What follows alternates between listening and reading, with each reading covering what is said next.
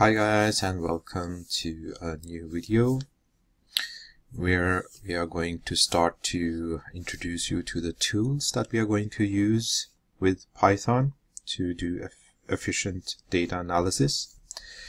So this video introduces two of the foundational packages for scientific Python, which is NumPy and Pandas. NumPy, which stands for Numerical Python, offers fast and efficient processing or array-like data structures.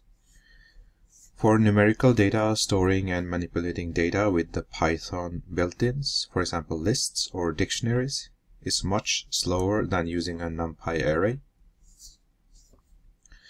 Moreover, NumPy arrays are often used by other libraries as containers for input and output of different algorithms that require vectorized operations.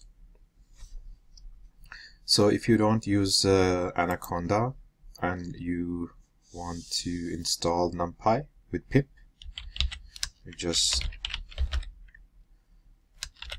use this. I have already installed it via Anaconda, but this is if you want to install it separately.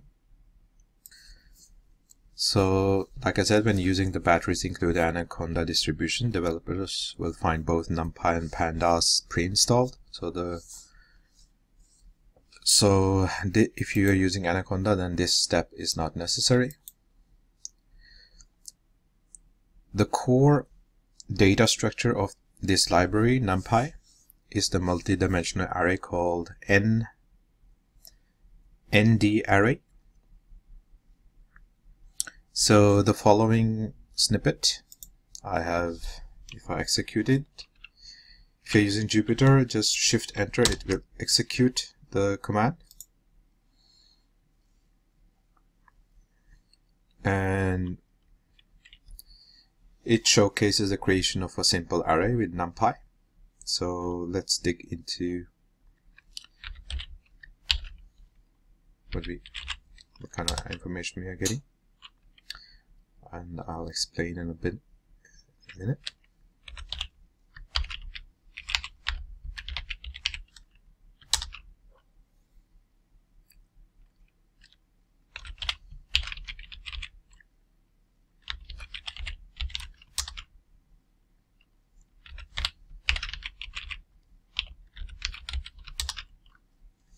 So the example shows that our data are represented by a one-dimensional array, the ndim attribute, with 3 elements as we expect. The data type of the array is int64 or int32 in my case, as all our inputs are integers.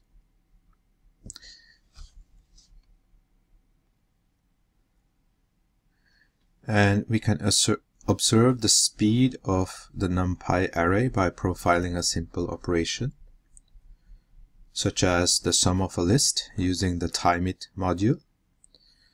And the timeIt module takes a piece of code as the first parameter and runs the number of times, producing the time required for the run as output, in order to focus on the specific piece of code that we are analyzing. The initial data setup and the required imports are moved to the setup parameter that will be run only once and will not be included in the profiling. The last parameter, number, limits the number of iterations to 10,000 instead of the default, which is 1 million. The output should be, if you try it in your system, should look something like this, depending on your processing power. So as we can see, the built-in sum function is almost 10 times slower than the NumPy sum function. For more complex pieces of code, we can easily observe differences of a greater order of magnitude. And some tip on naming conventions. In Python, the Python community has converged on some de facto standards to import some popular libraries. NumPy and Pandas are two well-known examples, as they are usually imported with an alias. For example, import NumPy as NP, as we used in our example. In this way, NumPy functionalities can be accessed with np.function_name, as illustrated in the preceding example. Similarly, the Pandas library is aliased to PD. In principle, importing the whole library namespace, like from NumPy import asterisk, which stands for all the modules in NumPy. This is considered bad practice because it pollutes the current namespace. And some of the characteristics of a NumPy array that we want to keep in mind are detailed as follows. The size of a NumPy array is fixed at creation, unlike, for example, Python lists that can be changed dynamically. So operations that change the size of the array are really creating a new one and deleting the original. And the data type for each element of the array must be the same, with the exception of having arrays for objects, hence potentially of different memory sizes. NumPy promotes the use of operations with vectors, producing a more compact and readable code. And the second library we are going to look at in this section is Pandas. It is built on top of NumPy, so it also provides fast computation, and it offers convenient data structures called series and data frame, which allow us to perform data manipulation in a flexible and concise way. So some of the nice features of Pandas include the following. It's fast and efficient objects for data manipulation. It has tools to read and write data between different formats such as CSV, text files, Microsoft Excel spreadsheets, or SQL data structures. It has intelligent handling of missing data and related data alignment, and has label-based slicing and dicing of large data sets. And it has SQL-like data aggregation and data transformation. And it has support for time series functionalities, and also has integrated plotting functionalities. And you can install Pandas from the cheese shop, which is pip, with the usual procedure, pip install Pandas, if you don't want to use Anaconda. So let's consider an example where we run it in Python, or in Jupyter in my case, using a small made-up toy example of our user data. I just executed that, and let's see.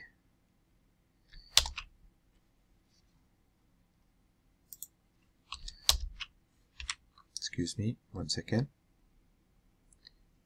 So this is the example, and I already executed it here. So let's see what we get from the head. So the initial data layout is based on a dictionary where the keys are attributes of the user's user ID and age represented as number of years. The values in the dictionary are lists, and for each user the corresponding attributes are aligned depending on the position. Once we create the data frame with these data, the alignment of the data becomes immediately clear. The head function prints the data in a tabular form, truncating to the first 10 lines if the data is bigger than that. We can now augment the data frame by adding one more column. And let's print out what we had just added. Using Pandas declarative syntax, we don't need to iterate through the whole column in order to access its data, but we can apply a SQL-like operation as shown in the preceding example. This operation has used the existing data to create a column of booleans. We can also augment the data frame by adding new data. That's the next line here. Now let's see what's added in our table. So we have again added some Boolean values for all, if they like Python or not. And we can observe some basic descriptive statistics using the describe method.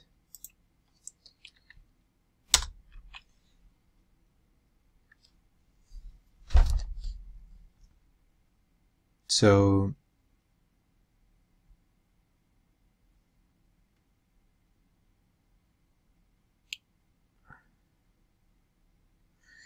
this is an example of using Pandas. So in the next section we are going to go over machine learning. So see you in the next video.